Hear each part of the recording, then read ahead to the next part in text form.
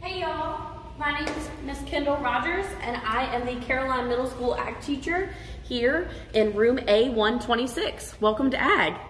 So in agriculture, we learn all kinds of different activities. We learn things from hands-on woodworking and welding to dealing with animals and dealing with workplace readiness skills. I teach grades 6 through 8. 6th and 7th grade do have me for 9 weeks, and then 8th grade has me for a semester. The main skills that students will learn in agriculture are based on being ready for a career or a trade. So we learn things like welding, we learn woodworking, we even learn things like plant science and animal science. All grade levels 6 through 8 get to learn these skills. In agriculture, we also get to deal with tons of different little critters, including things like chickens, guinea pigs, and even snakes.